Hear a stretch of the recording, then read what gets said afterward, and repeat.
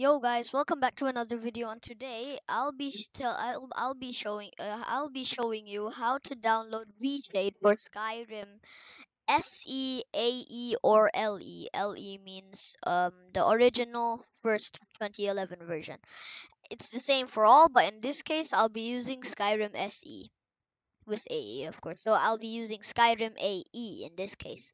Don't forget to like and subscribe and hit the bell button so you don't miss out on any of my videos. And with that said, let's get straight into it. So first thing you're gonna want to do is open up your browser and search ReShade download. Then you're going to click on the link. Okay. Click download and download ReShade. Now I already have it, but I'm just going to save it over this. Yes, I would like to replace. What?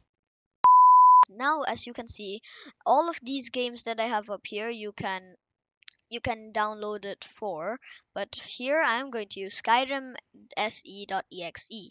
Then you're going to select whatever you have. This one's my default, so I'm just going to use that.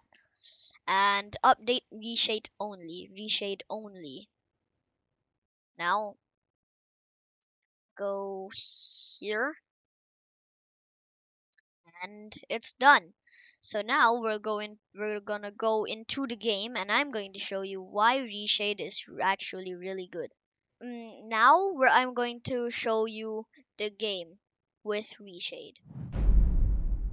Okay, we are now in the game.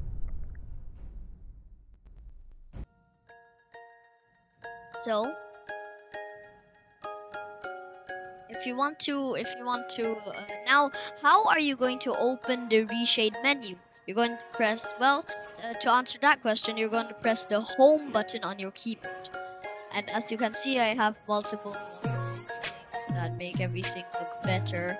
I'll tell you more about that in the next video. I'll show you why it makes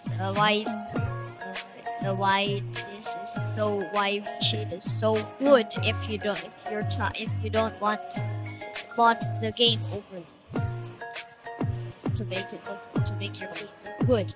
So that's it for today's video, guys. So I hope you enjoy, and I'll see you in the next one. Bye.